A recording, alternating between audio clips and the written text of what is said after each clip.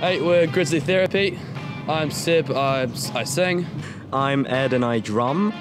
I'm Ben and I play the keyboard. I'm also Ben and I play lead guitar.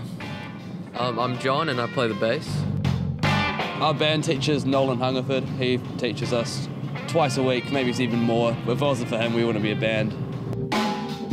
We think it's important for the artists to write their own music because it just kind of shows your originality and what the band is like into, and it just means that everyone's not parodies of other artists.